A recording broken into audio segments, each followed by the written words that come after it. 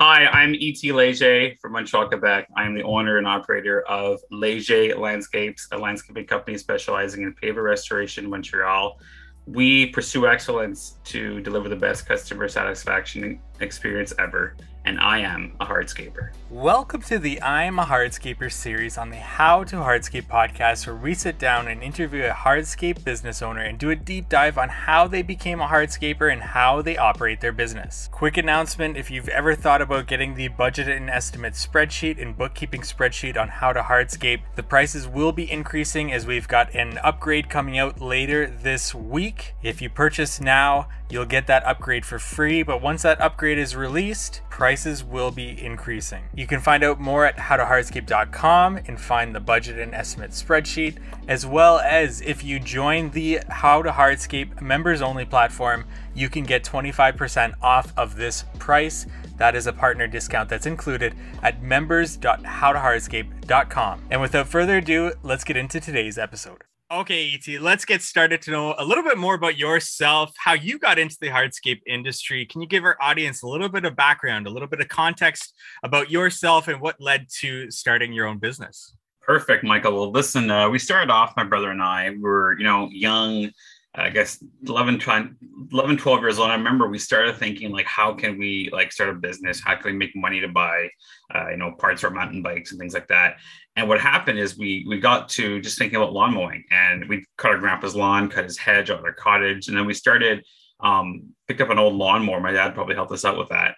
And what we did is we started walking basically 2 kilometers, go cut this one old lady's lawn. And it grew to a few other clients in the area that wanted it done too. So we ended up doing a lot of walking and not a lot of mowing. And this was kind of getting a bit tedious. And we figured we could pull the lawnmowers on our bikes to be faster to go, at the cottage on the weekend to do it. And then we started bringing this concept back to where we lived at home. And during the rest of the season, we started kind of going out with electric mowers and electric trimmers, trying to, start doing some type of landscaping. Only problem is with electric mowers, you actually, show up at the client's house, the breaker's not on, and you're just like, man, you just have to keep walking. So it kind of got frustrating to do that, but at the same time, it was a bit of a, just stepping up. And I remember other landscapers laughing at us, what are these guys doing? And probably look kind of silly too. Let's just be honest, 2 12, 13-year-olds or less just trying to make a buck. But that was kind of the ground up for us. And eventually we started, getting, we had almost 30 clients eventually. And then we actually were like, Dad, this is too much for us. He was, my dad was a big inspiration. He's an entrepreneur himself and really got us, into it. But eventually we're like, Dad, we just can't do this. Just walking and stuff. So anyways, we had our licenses. He sold us an old van and or rented us his van and a trailer. And then we would go start cutting lawn stuff. And that was the beginning. That was just the lawn mowing part. And then we started doing little jobs like that. I remember the first time I laid a paver walkway. We did every single stone individually on not even on a setting bed, just with the levels and stuff. And we're like, there's gotta be a better way. And it's before YouTube and stuff. So no one's got these channels or how to. We didn't know hardscape or other conventions or shows. We had no idea. So we just kind of we saw these 2 other guys using 2x4s to screed. So we try that out and just kind of just went at it without much training. And then eventually it got to be a point where we had up to 70 clients and we just couldn't really handle it. I went and worked at a cemetery. I would cut my lawns during the day. And then the evening weekends, and I would actually work with my brother at a graveyard. We were cutting on the grass in the cemetery. And it was kind of a cool story because we started off there and my sister joined us there eventually. We got there, we were told right off the bat, all right, you guys are new. You'll be cutting grass all summer. You're not going to, move up in the company because, no one moves up here. We said, all right, it's all good. So we ended up, my brother and I both, we're both hard workers, good work ethic, solid. My parents taught us a really good work ethic. And we started cutting and eventually people were catching on that we're cutting a lot more than everybody else. And the boss was trying to figure this out because the cemetery was all the way up on a hill and the office was down at the front. He'd come check up on the guys, but he had 5 minutes by the time he'd get there. So everyone would know that, okay, boss, let's get working. And sometimes they have guys napping. And then one guy was on patrol, sentry duty. Long story short, he figured out a way. The boss snuck in a neighbor's property, around the cemetery and like snuck in the bushes, like 007 style, and then just basically checked out and like found it. Could tell that, okay, these two guys are hustling. Everyone else is like super chill, not really doing anything. So pretty soon, my brother and I got promoted to tractors and excavators, and we moved up. So we're these little new guys in town, and we're not really cutting grass anymore. We're trying to learn about, bigger pieces of equipment and a little bit more about sod and getting things ready. So overall, it was a pretty good job. I mean, I was over 6,000 people on my first day at the job. So you're high up in the company already, right? So it was a little bit of a cool intro for us to like get into landscaping, get into hardscaping a little bit. But then eventually, we got 16, 18 years old, and school wasn't for me. And I tried taking science, wasn't for me. Then I went to social science and loved the psychology aspect, but it wasn't quite enough. I was like, I don't really want to go into that. And we saw at the school, there was a fair for a hardscaper course, like basically a 1-year course to take a landscaping degree. And I said, all right, try it out. My brother and we're twin. I have a twin brother who also still does, he does more tree work now, but he started off doing landscaping together. And we basically said, we're going to go to this course. We drove his 99 Tercel an hour each way for the whole winter. It was quite the experience, and we learned a lot. And the next spring, by then it's fast forward now, 2009 is when we started our companies both together. And that was when we both started our own separate companies. We worked together for a bit, didn't quite work out. We went back to separate, and I went more into hardscaping, and then he went more towards, maintenance and then tree work. We both did a combination of both, but eventually we both kind of found our niches. So that's a long story of how we got started. There's a lot more details I can add in. My dad was really instrumental, helping us out, bailing us out a few times, and things are going quite the way it should be. But overall, it's been a journey, and now I'm really into my niche. My brother's into his niche, and it's been a long journey, but we're real thankful for where it's been. Can we get into a little bit of the family dynamic there, especially with the partnership, you two working beside each other, and then eventually when you decided to separate ways and start your own businesses, what was the catalyst to start your own separate businesses there? Was it quite specifically that he had an interest in the landscape maintenance side of things, you had an interest in hardscape, or was there a bit more to it where, working as a family can be quite difficult? Well, we've always worked for my dad, like, doing renovations and stuff. And it's a different mindset where, my brother and I, we're best friends, but working together just wasn't work out. We both have, we're both leaders in our own way. And we just have the same vision for where we wanted things to go. And, I was ready to take it really seriously and kind of really start plugging away and growing company. He was more not quite sure if he was going to photography or something else. So we never had it out like a big fight or anything. But at one point in time, when he did work for me, we're like, this is not going to work out. And we just valued our relationship more than the work. So it worked out that we split amicably, and it was a good break. I know some families, they have horror stories how things work out, but it was, for us, it was good. And we still, we talk almost every day. We're for each other a lot of work. We're not at odds at all. Like, I mean, we haven't worked together now since like eight years now. So it's been a while, but we're still really best buds, and we really love to help each other out and obviously network as much as possible. So going back to when you start to want to get into hardscapes more, you start this new business, what kind of projects were coming in at that time, and where did you kind of get the ball rolling in terms of getting more hardscaping leads in the beginning of the business there? Well, we started off straight up mowing at first. We just said we got to grow a company, and we had 70 or 80 leads or so that we split in two. And basically I had let's say 40. We each had 40 leads. And those clients obviously brought us extra side jobs, whether it be your hedge or there be your tree work or smaller garden projects. And we realized that, there was a need. People were asking us more about, can you guys do walkways? Can you do pool decks? Can you do things? And eventually, like, we never went into the pool deck thing, but we said, there's more of we started mostly marketing from inside. There was no internet marketing at the time. I was probably the first guy in our area to ever have lawn signs, little cheap black and white ones. And then we went to a little bit color. That was a big upgrade, put the logo in color. That was the big closer for sure. But we always had brochures and door hangers, and just trying to grow the word like that. But eventually, for me, what was the big turning point in where we were going was that I started realizing that there was a little niche, and this was like the lift and relay, the repair, the paver cleaning and sealing. That was no one was doing it. People were asking us. They'd say, "Hey, can you cut the grass between the cracks in my pavers?" I got the patio stones always coming up, and we'd be cutting the grass, and we eventually stopped doing it for free, including our mowing pack, just because it would eat like all the heads off of our trimmers because of and it would ruin all. You go through a spool of cord like no time. Like, gotta find a way to get like, what can we do? We could put cement. One guy just put cement joints, didn't last, like it's not going to work. Then we heard about polymer sand, and we started getting into that industry. And eventually I was like, it's kind of cool. Like, it's a one-off job. We don't have to come back every week and do it. It's a little niche. And we just started getting more and more into that. And eventually we saw that there was a market. A lot of our clients had, homes that the pavers start to sink after a few years, loose steps, and that. We're like, why don't we just try going down that road? So eventually we shifted away. This is all a lot of it. Most of this organic marketing went away from our mowing to specifically into more like restoration, hardscape, some new projects, but still with underneath 5K. Like we never really went over that at the beginning anyway. Definitely. And with that, this is why it's so interesting. Actually, when I started my business, I started that lift and relay side of things because I noticed working for a supplier, how many contractors were so unwilling to take on that work and how much of that work was out there. It's such like an amazing niche to kind of squeak in there and really make a name for yourself.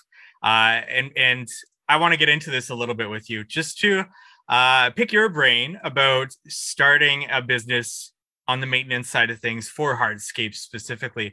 Did you notice the same thing in your market? Is this something that you kind of notice in other markets as well, that there's this hole opening? And why, in your opinion, is there that hole if you see it?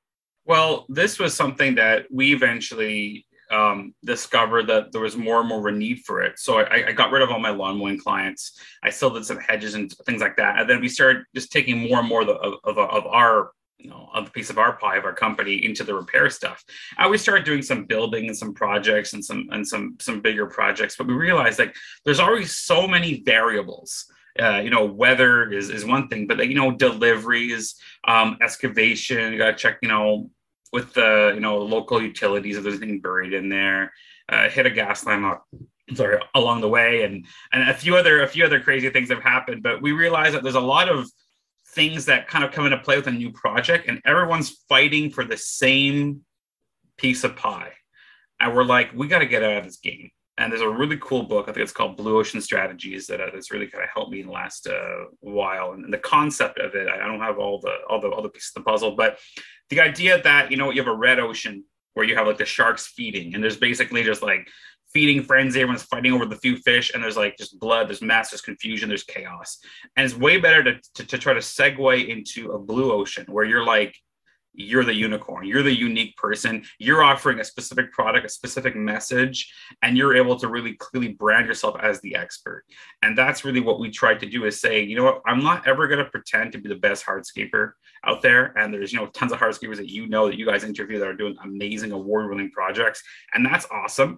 But I figured if I could be my expert in what I do and my lift and relay and type of repair type of thing, I can charge a premium price, deliver a high value, and deliver a really good service. And that ultimately what the client wants. And that's kind of where we started kind of going away from the bigger projects into like lift and relays, small additions, small things, accessories to make things nice. But we said, you know what, we're going to just set away. And then basically since 2000, I would say since 2013, really, that we started moving really away from anything maintenance related in terms of grass and into the paver restoration side of things. Do you find it's more of a systematizable business where it's, I don't want to say easier, but it's, for lack of a better word, easier to bring somebody new from hiring them and getting them trained on the job because there's no customization required. There's no new design that needs to be put into place. You're not worried so much about drainage. It's more so, unless there is that issue with it, but it's more so you've got this project, you pick it up, you put it back down, or whatever it is. Do you find it is more, like I said, lack of a better term, easier to systematize this type of business? Oh, absolutely. I mean, I'm all about easier, and I'm not I'm not the type of guy that has to like my ego is not standing in the way to say, well, I can't build this like beautiful, crazy $100,000 pool deck or more. I don't care in the sense that I know that, I know that, you might get a bit of ego by doing that. And maybe some guys do it really well, but it's hard to scale that type of business because there's so many intricate pieces. There's a lot of craftsmanship and some guys do an amazing job. Tony from Zamco, this guy does like breathtaking projects at Montreal. Like, it's beautiful stuff. And like, hats off. And like, if I can, and I've actually, we've connected before and, some projects need cleaning the ceiling and I can kind of come back over and like, after him and like help him out. And like, ultimately it's great. We're all serving our little niche client and that's perfect. However, like you said, the word easier is the word. It's easy, but at the same time, we've really worked super hard developing really good systems, whether it be video training, written how-to processes, systemized tools and specifics that we need. And the guys learn I'd say you're at exactly the point you brought up earlier, really quickly, we can get someone who's never touched a shovel before to get into, almost to be able within almost 2 weeks, I'd say, be really comfortable with what we do and how we do it. And that's a way steeper shorter learning curve than a lot of the newer design builds with a lot more in play. And we still have to worry a lot about, slopes and quality of materials and how it's built, but we're not really worried as much as the whole excavation, subgrade geotextile basis, not as much what we're doing. We can offer it to the clients, but we're usually, it depends, we'll get into maybe later on about who our ideal client is, but usually we're really looking to someone that either looking to sell their house or just bought a house and maybe doesn't want to do the whole kit caboodle, wants to just do a little bit less and still have a nice looking project. I want to get into this now. When a client reaches out to you, because this is how I started my business, and I had like a set framework about how I took a client from contacting me to giving them options. And I still do lifted relays in my business, but I just want to like compare to see how it compares to how you take a client from start to finish. But when a client contacts me about lift and relay, I meet with them, I'll give them three different options. I'll say, hey, we can lift the pavers, replace the bedding layer, re-level, put everything back down. Or we can, if you're not confident in the way that it's performed and we look at the base and it's like stone dust or something like that, we'll do a full excavation and put the pavers back down that as they are there. Or we'll do just a complete project for you. How do you go about this? Once a client contacts you, you take a look at their project. What do you do? What do you offer in terms of, do you offer them a couple different choices, or do you say, I figured it'd be much easier to just give them one choice and say, this is probably the best for you? How do you do it? I think it's a really good point because people, they want to be, they want to have a certain power in what they can choose. And I really like, that concept of like, good, better, best scenario. And we use, different softwares that enable us in our packaging. We package everything. We say, I give you, the deluxe, the ultimate, the regular, deluxe, and ultimate packages. And one might just be a simple, pressure wash, changing the sand, removing clean the surface, changing the sand, put a new polymer. Then I might have another package, the higher quality polymer, and then an extra package. Okay, I'm going to clean the columns on the side of your house or the cement steps. That's it's the ultimate package. We give different packages for that in terms of just the polymer sand replacement. We actually, interestingly enough, not many guys do this, but we actually package our polymer sand service as a completely separate package to lift and relays. So we'll say, Mrs. Jones, here's one price for pressure washing your sand, removing all the joints, cleaning the surface, putting in new high quality sand, proper compaction, activation. His is set price. Boom. If you want repairs, it's an add-on service. I'm almost like a trio at McDonald's. You're getting the add-on. And we've done it that way because people were thinking it'd be so hard. We're getting a lot of confusion. People that were saying, oh, well, if you're doing the relay, you don't have to if you pick up the stones anyway, you don't have to pressure wash. But they don't understand always that there's so much sand stuck on the sides and it's annoying to clean, and time-wise, it wasn't worth it. So we figured, it's just better to offer, a package, different services. The main thing, we don't really offer the whole excavation and restart in the base and all that. We could offer it, just don't have the manpower. I don't have the desire to. I don't want that headache. So we have a lot of really cool companies in the area that we've partnered with that will, given us, for example, a list price. They say, here's my price list, and you can either upsell it to your client, or you can just give them the price and say, hey, we'll come in and do it and assume the best. However, I usually, I just try to stay clear of that. My ideal client, I'd much rather just pressure wash the joints, lift and relay a few areas, and put it back down, and then add a good polymer sand. And then maybe a sealer monthly. That's really my ideal client. I'm not as interested in getting into the excavation part. That's where you see our profit margins where start to drop drastically. You have to manage that. You have to warranty that, and you have to do a whole bunch. You have to basically, there's a lot more involved. I would much rather be one day pressure washing, one day lift and relay. I'm out, in and out. I find that's where I get the highest profit margins, and where we give it's kind of our niche, and it's kind of where we find that there's our clients tend to be the happiest with that. Full lift and relays, design, changing the curves. We can still do it, but it starts to be more of a design thing, and the clients will realize that you only have so many bricks here. Like, you can't really start playing around with the curves too much, and it's not ever going to be exactly the same. By doing it that way, maybe you want to look into design. And we turned down so many clients. We got 1,800 leads last year. I met personally 500. My sales team met over another 300 total. There's over half. We just say, no, we're not a good fit. And we give some virtual quotes. So we would just try to develop really good partnerships with other companies in the area. And if I know that it's something out of my league, I'm like, you know what? Just call Tony, call Mike, call John, call these different guys. These guys are the best.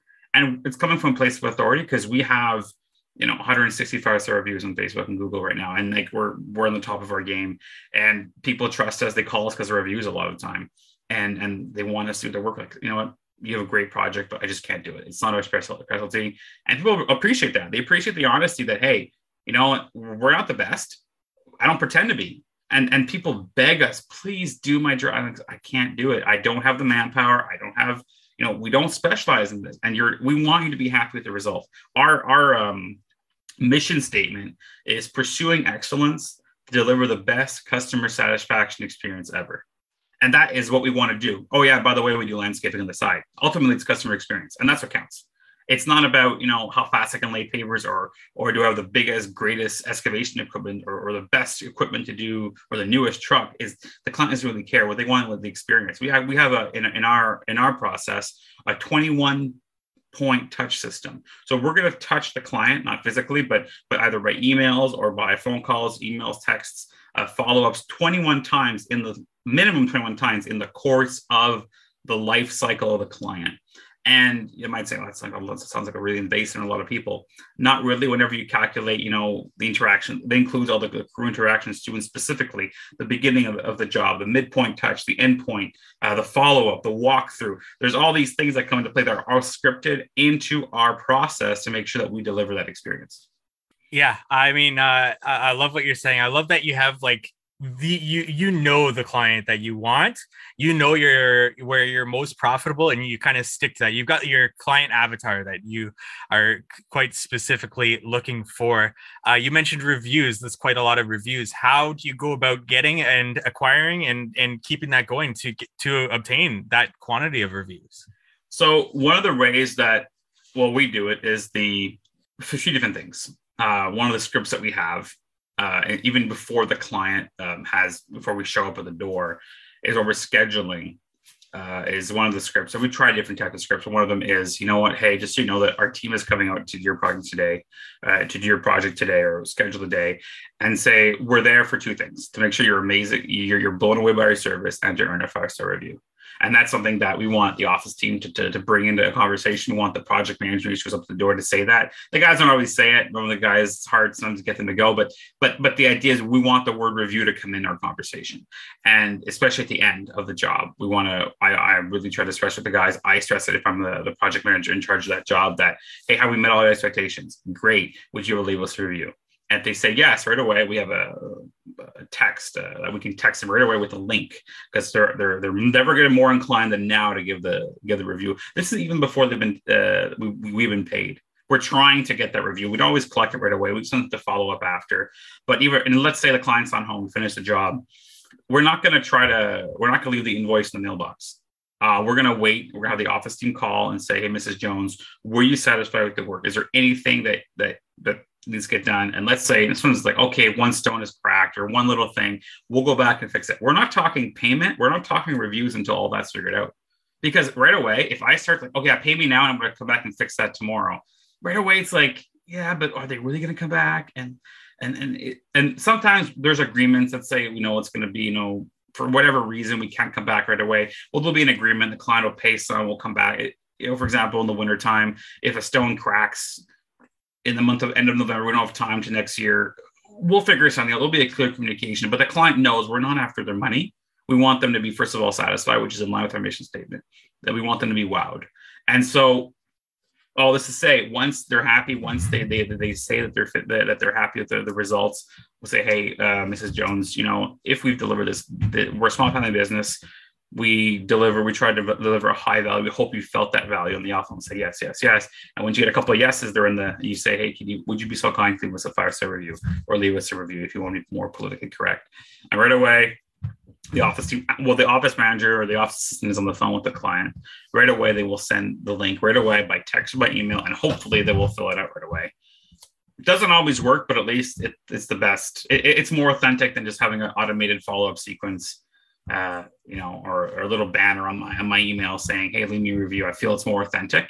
And ultimately, like if they're not happy, we don't want them to give us a review anyway, so we're not even going to bring that up right away. And it doesn't happen very often. Obviously, everyone's got their horror stories, but ultimately, I think because of the follow-up we've done before and how we pre-vet and how our contracts are worded, it's very rare that like the red flags will come up a lot earlier, and we'll have to address that before we even get to the final stages. Definitely. And kind of going back to the lift and relay thing, why do you do the pressure washing prior to the lift and relay? Can you explain that process a little bit? Well, we thought of it different ways. Now, first of all, if it's a 80 millimeter paver, like a blue 80, for example, just picking it up whenever you're getting out with the pickaxe, sometimes it's really hard to get out. We were finding pavers, the corners could chip, and it was really, really messy because you got like a dirty subgrade and you got there's a lot of, I felt, just more muck. And then you take the pavers, you stack them on the side. Now you gotta have a guy with a scraper scraping the sides, because if you don't get it perfectly back in, you're gonna lose like half a centimeter per row, and by the time you get to the garage door, you're off by 3 inches. And now what? Now you guys start cutting. What if they got a soldier over there's an inlay pattern? It gets complicated. So we found that unless it's like for a small little repair, we will, and it's a real old sand, we're really going to always recommend, first of all, pressure washing the joints, cleans them all out. But also the surface of the pavers look clean too. And if you go on our Instagram page, you can see a lot of the stuff that we do. And the stones not only look, the joints are clean, but the surface is clean too. So the client right away has a wow factor. Wow, day one, they're already clean. They haven't lifted anything yet. So they haven't lifted anything up yet. Like it's going to look really amazing. And we use a lot of plywoods and geotextiles. The guys try not to walk too much on the subgrade into the pavers, and just to keep it clean as possible when they're picking it up.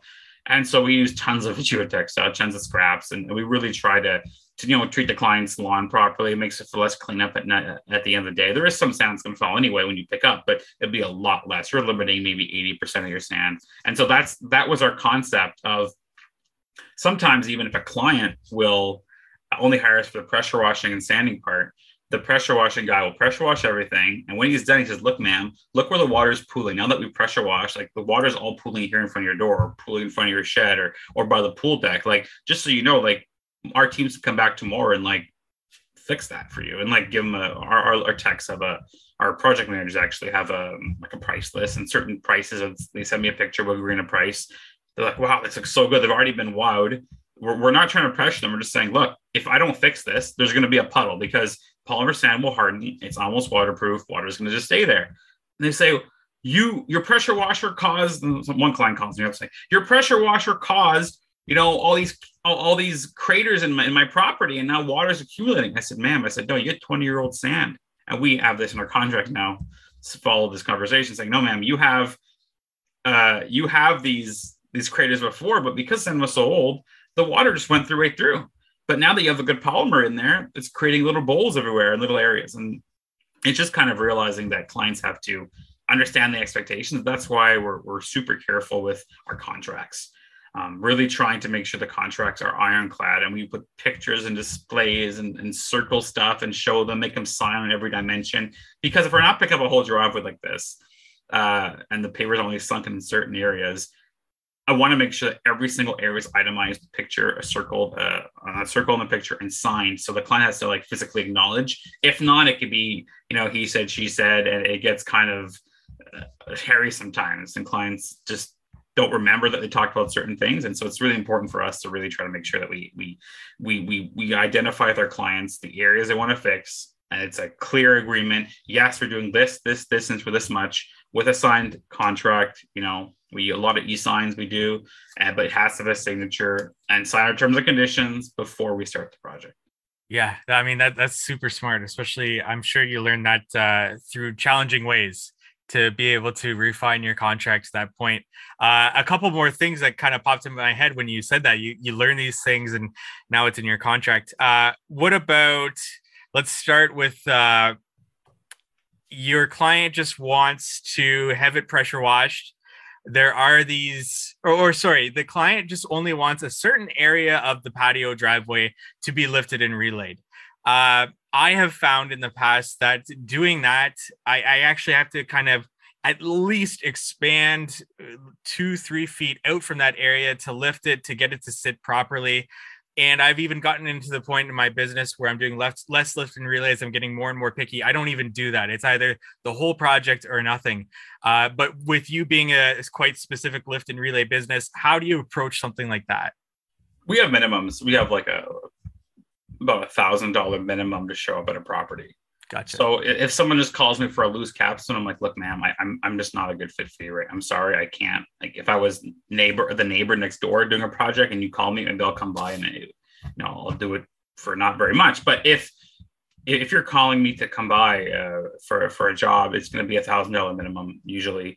And we, like you said, we with levels and with the right measurements, we factor in the extra areas and they get fixed. If the client says, "Oh, the water's pooling on 5 or 6 pavers on my patio," we know that it's because if we can tell on the house that everything's sunk 3 inches, fixing those 5 or 6 pavers are not going to fix the problem. They're just going to send the water problem somewhere else. So unless the client wants everything picked up and relayed, and obviously whenever we go up, we show up with our me or the consultation team shows up. We say, look, we can fix a specific problem, but we're going to give an option for the whole thing. And we'll say, if we only fix this area, we can do it, but you're going to have problems elsewhere. And, to fix pavers, let's say it's about, give or take, $8-10 square foot, whatever the area is based on the square footage. But this is going to cost a lot less than potential risks to your foundation. And to just cheap out on this, and, water from the freeze thaw, we're up in Montreal here and tons of snow in the winter freeze thaw cycles, like it does quite a havoc on patios and foundations. It's a small price to pay for a $40,000 repair to your foundation.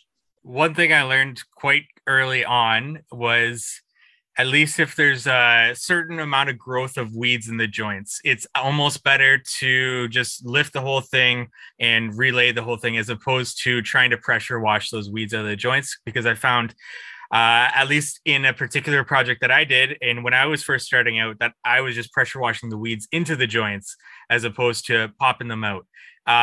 And you almost have to either, pick out each individual weed or lift and relay the whole thing. Have you found the same thing? Have you, I know that you guys run quite interesting equipment. I think it's a hot water pressure wash, but also you've got the spinning head protection there. How have you found that? If there's certain weed growth, how do you take that? Yeah, so if the client, if you can tell that there's just really established, very thick dandelions or very thick type of plants, sometimes you got trees growing in there, like we're telling the client, look, we're going to have to pick up a relay. But I would say 90% of the time we use high powered, Honda GX 690s or Honda 390s, big engines. They go through a lot of gas, and turbo nozzles are the way to go. They don't damage the surface as much as, let's say, other nozzles that are out there. So overall, like, we'll get rid of most of the weeds through the turbo process. I think, for example, if it's those cheap those cheap 18 by 18 patio stones, like those I will not pressure wash between because they will disintegrate when you look at them. We're going to pick them up, replace them. We're going to put them back down. So many of those are not to spec. It's ridiculous. Like it's, so those are 100% no, hard no on that.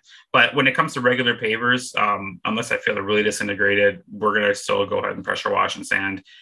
Most of the time it's okay. However, if it's a jungle back there, we're going to do exactly what you said, pick everything up, rip everything out. We put a new geotextile and redo this upgrade. We'll see. But overall, like I'd say it's very little of my business has to be where like I tell the client, you have to pick everything up. So it's not really an issue for us as much. We find that it's been more of actually the fact that we don't have to pick up because of the equipment that we use, because of the prep team that goes in before the restoration team. Usually the guys that are doing restoration don't really have to worry about weeds that much at all. But you're right. Sometimes they do push down, but overall with the pressure that we're going at and then the volume, most of them come out. We have a 2-year warranty that the weeds won't come back. On regular circumstances. Obviously, if it's on the edge of a soldier row and the edge restraint is terrible and it's opening up, it doesn't count. But most likely, most jobs will get very few to callbacks, and usually any callback happen in the first month. Because I mean, look, there's thousands of joints. You might miss one, or there might be a pesky weed that got missed. Look, it's going to happen. That's why we have a 2-year warranty. And then you mentioned about 1,800 leads last year. Where are your leads coming from? Where do you find the most luck with the leads? Is it mostly word of mouth? Do you also pay for online ads, offline ads? Like, how do you go about getting those leads? We use a lead automation company, lead collection agency called WebRunner Media out in Montreal, and they're a really awesome company. They're going through a lot of growth these days, and they're really they're very good at what they do. And we want to deal with a company that was also French, that could understand the French language. Because I'm not sure where you at? What area are you in? Toronto. Okay. So you guys don't have to worry about one language. So finding software, finding companies, it's been kind of tricky sometimes because a lot of them, really good American companies out there doing marketing. But it's hard to find someone to change your copy to French and understand a bit about the market and some of the language laws we have here. So WebRunner is really good. We rely a lot on our branding. We have bright green trucks. All our trucks are wrapped bright satin apple green colors. We use lawn signs. We'll do 5 arounds the neighborhoods, make sure everybody gets door hanger that's nearby. It says like, hey, we're in your area working. You have a question, let me know. We rely on Facebook marketing. Well, I guess the lead automation, to answer your original question, they work with Google and Facebook ads. And so they're pay-per-click campaigns or exposure or impression campaigns. And we'll run different campaigns for 6 to 7 months in the year. That's where we get the bulk of our leads. But the best leads are always word of mouth, referrals, family and friends, fellow contractors, really trying to work on developing that this year, networking with these people to make us all better. Nice. And we've mentioned quite a bit about the sales process already. When it comes to a lead coming in, initially contacting you, and whether that's through email or a phone call, how do you take that? How do you, we also talked about like your ideal client. How do you go from initial lead to, asking them questions or whatever you do in terms of identifying that this is somebody that you're willing to give your time for a consultation to? Excellent question. I don't answer the phone at all. It's been 3 years now. I don't answer the phone. We have an office administrator, office manager doing an amazing job. It just doesn't make sense for me to answer the phone. I'm doing other things in the business, and these ladies actually are doing a phenomenal job. But we have systems in place, scripts for everything. So let's say you call me, Michael, and say, hey, I want to quote. First thing we're going to ask is your address, make sure we're in the right zone. We're going to ask what type of work you want to have done. And then we're going to make you work for it a bit, because we're going to come to your house for free for an estimate. You have to give us something back first. We're going to ask, first of all, for your, I want to know where you live. And usually while the customer service rep is on the phone, they're typing in the address right away, and they're looking at the project, they're looking at the house. And if it's a house like kind of the one in my background here, $2 million house, we'll just go there right away, because most likely there's more than one thing to do. But if it's a little, old house, guys, an asphalt driveway, and a couple loose steps that might be in the front, we'll say, look, We do have project minimums. Could you please send us a few pictures first? And we'll ask a couple knockout questions. If the person says cheap 3 times in the first sentence, in the first conversation, I don't want to meet them. They're not our client. And we do charge a premium, but we are, I believe, one of the premier companies that do what we do. And so we want to make sure that we're a good fit. If you want a Ferrari, you don't go to Toyota. And it's not that I say that with I'm not trying to flex. It's not that we're a better company, just the way we're building our model. We're trying to service our clients with a high level of communication, and that costs money. It costs money to have a sales team. It costs money to have people in the office. It costs money to have good people in the team, and so we just tell our clients right away, like, I don't think we're a good fit for you guys. If we feel right away it's not a good fit, we'll say, hey, we have a friend that we can refer you, or we have someone that we know that's in your area that we can refer you. And it's always very polite. We never want to ever make someone feel that like they're subpar, that they can't afford it. It's not the point. We obviously want to know from the conversation, first of all, what their needs are, what their pain points are. And from then on, we either refer them away, or we can say, hey, ask for pictures. And we often ask for pictures. And if they can't send us pictures in 2021, especially after this pandemic, everyone, even grandmas, know when to open up PDFs and take pictures on files. So there's really no excuse for not being able to take a few pictures and send them to us. We're going to send a team me to your place, or one of our sales guys, who's going to give you, a full evaluation, a written estimate, a proposal that will be a professional proposal. We're going to take that time and we'll do it for free. But at the same time, want to make sure you're a good fit for us if we're willing to do that for you. And we do charge occasionally a consultation fee if it's really far out of our zone, or if the client's really being picky, or if the lead is being very picky or kind of rude. The office team knows how to handle that and just says, what, we obviously value respect. And if they can't give us respect, well, either you pay and we'll show up, give you a quote, or you prepay actually, by credit card, or we're just, we'll refer you to someone. We try to keep positive, and ultimately we're not a good fit for everyone, and we try to present ourselves in the best possible light, but we have to still respect our own time, respect our team's time, because ultimately they have to put bread on the table, and we can't do that if we just follow every single lead, unfortunately. You mentioned free consultation, free proposal. Why? What is your mindset around doing that for free as opposed to charging for a consultation, unless it's far away? That's the reason. We are working with a market that people don't understand quite the value of what they're getting in terms of the cost. Like, they think our biggest price objection to hiring us is price. People will say, you're too expensive. How much can it cost to get rid of a few weeds? But they don't realize, when you're doing a project, change the entire sand. It's 2 visits. It's high quality polymer sands that we use.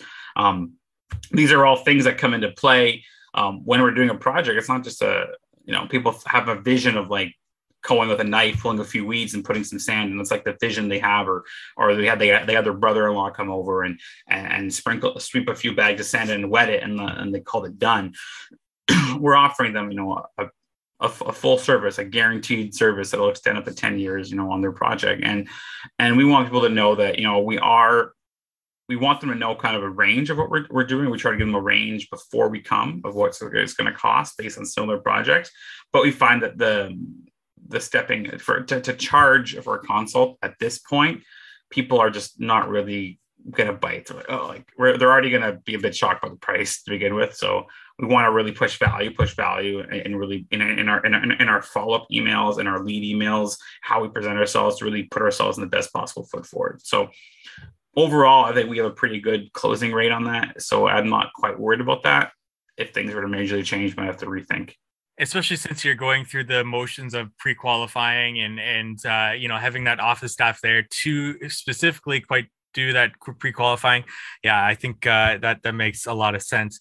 When it comes to payment plans, what I've struggled with in the past, if I'm taking on a small job that I'm just like using to fill a hole, if it's below a certain amount, I tend to be too lenient on that and just say, you know what, just pay me when the job's done. It's like a 1-2 day job. How do you go about payment plans? Because you do, I would assume, a wide variety of small to large projects based on what you're doing. Do you handle it differently from job to job? Do you have a set payment plan and structure for clients? How do you do that? Well, our office manager, she's really good at making sure that a client does not get in the list, the schedule actually, until they've done 2 things. they have to sign our contract, which includes terms and conditions, and I say that, and they have to pay a 25% deposit, no matter how big or how small. 25% minimum. If it's a bigger project, we'll still ask for 25 and 20. Let's say the client wants to change the stones in a driveway. We want 50% before we can start the project. So at day one, I got to have the other 25%.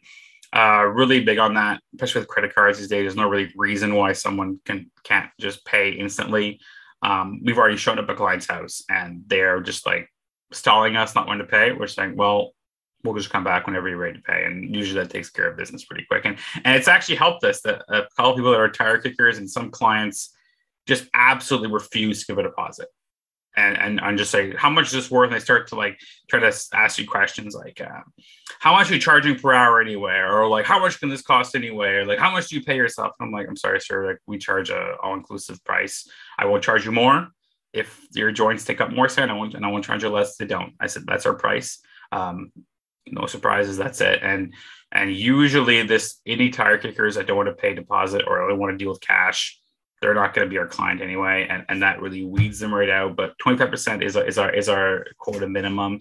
And then usually a bit more, but the first day, if it's a few day project, but most of our jobs are 2 days. So, it's not like if we have massive overhead that is kind of lingering over us. We're not really floating equipment over. So it's really not that much of we're comfortable with 25% as of now. And we're going to probably next year almost go exclusively credit cards, checks or credit cards. We try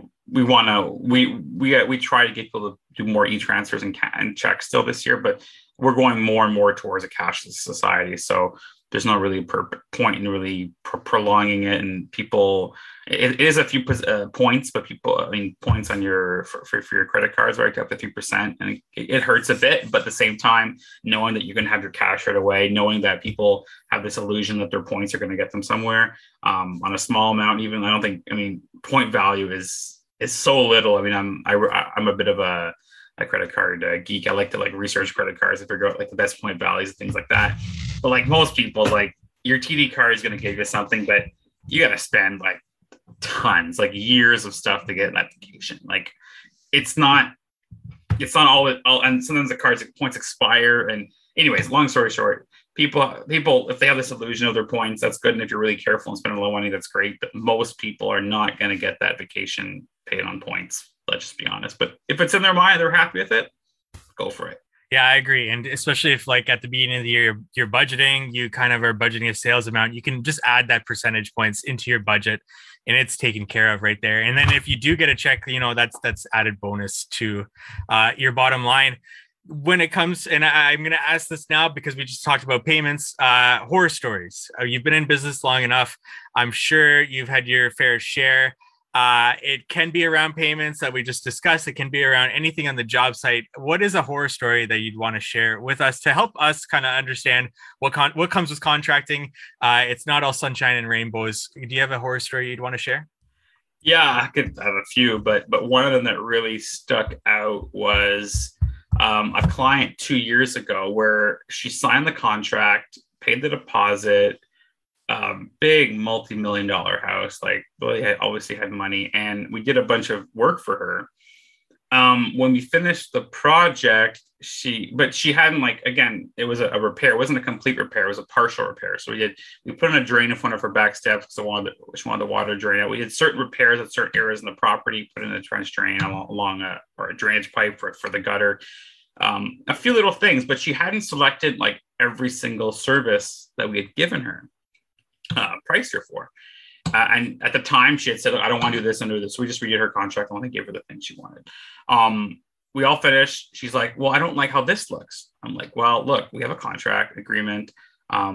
You agreed to this. She's, I agree. Okay, this is extra. I'm like, okay.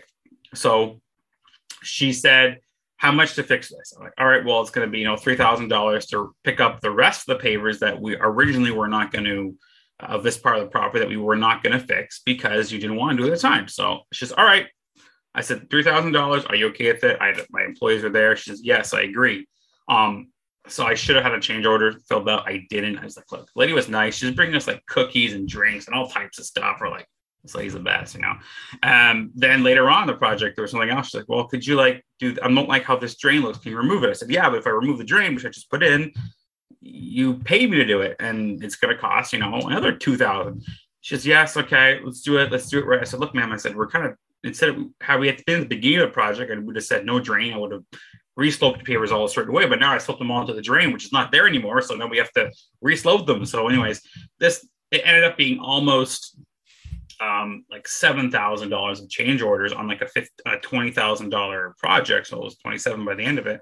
And I go to get paid, and she's like, no, I'm not paying. I'm like, ma'am, like you verbally agree, like we're there with all the employees. She's like, but you have a little clause on your website that says 100% satisfaction guarantee. I said, okay. She says, yeah, well, that means that I'm not 100% satisfied, so I don't have to pay for the change orders. And this lady's like an engineer. Like, she's not like a dummy. I was like, ma'am, like, this is absolutely ridiculous. Like, you're 100% satisfaction guarantee. Anyways, long story short, lots of discussion with her, a lot of back and forth. We had to meet like halfway. So I lost a bunch of money on it, but it was a lesson. Like, and my office manager was like, yeah, you should have gotten a change order. I'm like, yeah, you're right. But the point was it wasn't even like a bad relation with the person. Just, it was, I think, deceit, unfortunately, on her side, or craziness, but just, it was a good lesson for us. And from then on, we have told the office manager will not put a schedule. I mean, it's not her fault, but we will not add anything with not a change order. And that's just how we do it. And that's how I think we're going to keep ourselves out of trouble, because there's all types of crazy people in the world. And definitely. No, that's a great story and a great lesson to share here. Just a few more questions. Feel free to spend as much or as little time as you want with these here at ET. Tools, equipment, installation practices, anything that you want to talk about, spend any amount of time on that kind of you really stand by in your business. Could be small tools, could be big equipment, could be any installation practices that you stand behind in your business. Yeah, well, we've actually really loved using roller compactors since they kind of started coming out. I know Weber has one. We have a Weber one. We have a couple from Mikasa. We like the Mikasa ones because they're kind of compact and they're small, easy to move around. They are really heavy, right? So we have roller compactors that we love to use. I probably broke like one paver last year, and consider all the jobs that we've done, like really it doesn't scuff the pavers and break them. It's also fast. You can roll a paver driveway super quick with as much consolidation as if you plate tapping it. So we can really go back and forth really quick because it's a roller, you can variable speed it yourself, right? And so we've really been using roller compactors a lot, as like every truck has at least one in there, and it's really a bit efficient with our for the work we do. So usually we'll jumping jack the base, big plate it, grade it, then we'll put down then we'll pair back down and roll it. And so, and also for whether it's just a lift and relay or if it's only a polymer sand replacement, the roller compactor has really been our key to making sure pavers don't get scratched, and people appreciate that we're not damaging the property. We like to use a lot of tools from Great North Tools. I think they're out in Mississauga. They're a really good vendor. They use a lot of they carry a lot of the stuff. I guess in the States, Pave Tool. Thank you. Yeah, Pave Tool. And basically the Canadian version of that, right? And a lot of the Halder sledges, Halder equipments. The guys love the Halder, the Simplex 80 sledge. They each have like names, like there's names associated with these hammers because we use them so often. One was called Bernie, and I don't remember what the other one's called, but we all have like different, every truck has like their own name. And like, if I say, go get Bernie, like, like that's some serious thing to do. And it's really, we love those tools, and we've used M-Quip for vacuums. They're out in Ontario too, and Mississauga as well, or around there. M-Quip, really cool. The backpack, 2-man backpack lifters for like larger slabs. Really love those as well. Another thing we've done a lot of is we don't necessarily do like new project as much, but using Gator Base from Alliance has been really cool because, it enables us to do small, additions. Like if the client has a patio, they want to extend it, we can extend it really quickly without having to bring in big equipment. And one last one is we install these custom cranes in all of our trucks with battery powered, like basically not hydraulic, winch, electric winches. to lift up our roller compactors and tools into the trucks. So we work with flatbed. Our standard trucks at 550 with a 12-foot bed. We install a couple Husky toolbox on the side, or the Weatherman boxes that you just put all the tools in, seal them out of the rain. We have big toolbox for all the tools, but then when it comes to rollers, we have like a winch that'll come out with a crane and then just pick up the rollers, put them back in. And it's really been a game changer for the guys, because they are heavy, and especially when you're pick up to like a flatbed height, it's past your optimal reach for two guys anyways. So it's been really cool to use those winches, and we got them welded on all of our trucks, and the guys love them. I think it's a cool retention tool too, because we're always using the top of the line tools. We're not trying to. I don't have any patience for broken tools, and we really try to keep our guys happy with the best stuff on the market. And we're always learning. We love going to trade shows and conventions, learning about stuff. And I will not shy away from spending big money on tools if it makes the guys effective and if they are happy with the results. Yeah, that's a great list of things to get into now. Anybody that you'd want to give a shout out here on this podcast, mentors, people that have helped you, whether offline, online, people you look to inspiration, anybody that you'd want to give a shout out here? Yeah, well, my dad is a big inspiration for us, to make it about the people that we work with. At first I made it almost too much with the people, because I wasn't making money and I was hiring all types of people that needed help or something, or just try to come alongside friends. But he was a big help with that. I've learned a lot through the online community, through through courses that like TechnoBlock has offered, through coaching, different various coaches I've had through the years. I love BTA Academy. Those guys are awesome. I'm a member of them for now a year, and it's been really, really, really good to help systemize a company, and really to get to be able to learn more about how different business owners are doing it. I really love their approach and stuff. And I'm a religious guy. I'm a Christian, and to me, I give God the glory. It's not up to me. I think He's given me talents and skills, and to me, all glory goes to Him. Like, it's not me. I think we've all been given gifts, and I just want to use it to make the most out of it. Excellent. And my final question to you is, if you could go back, what is one thing that you know now that you wish you knew from the very start, whether it was you first started Boeing or you first started your business? What is one thing that you know now that you wish you knew from the very beginning? Can I answer that in two parts? Absolutely. I'll answer that to like the me starting 12 years ago, or 13, and the me starting today. All right. Because I think it might be a bit different. 12 years ago, I would have gone and worked for someone, maybe for a year, or gotten a mentor, worked under someone and learned the trade more. I didn't quite know much about it, and I kind of learned a lot just by trial and error. And first couple of years, look back at those old year ends, and man, like they weren't very. I could have like worked at McDonald's and made more, but that was trial and error. Maybe it made it the way I am. Also, I would have learned more about numbers, knowing my numbers, understanding a budget, understanding what it costs to be in business, and what are the ups and downs of being a business owner, understanding overhead recovery, understanding projected expenses, and all these things that.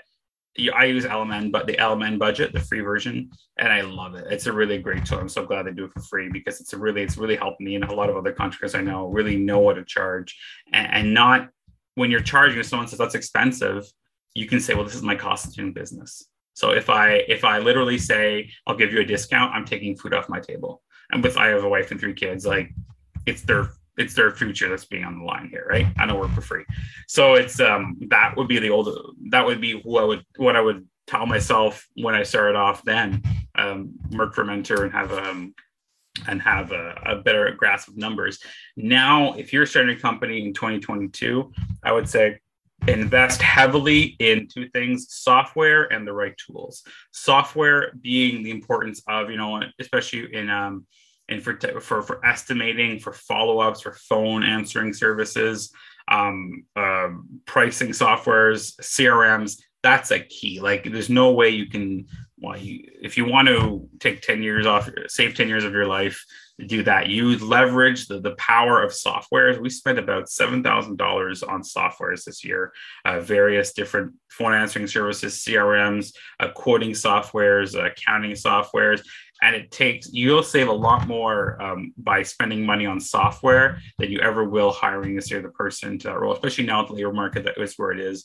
If you can leverage software to your advantage, and even the fact that we can sometimes get quotes out within 24 hours so quickly, or using in Google Street View and like measuring out properties and send them a quote virtually, people were blown away. We still got, we almost spent $100,000 of virtual quotes this year. I never even saw the property, just by pictures and dimensions that were sent to us. So really cool.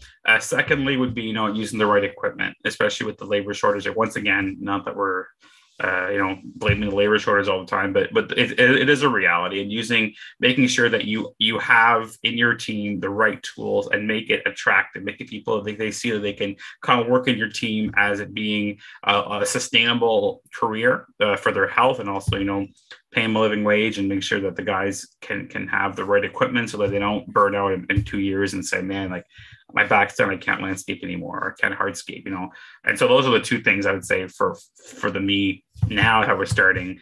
I would really focus on technology being number one, and also the right tools for the job to really as a retention tool as well. E.T., I've really liked this discussion. Thanks so much for joining me. Where can our audience learn more about you, what you got going on? I'd say Instagram is the best way.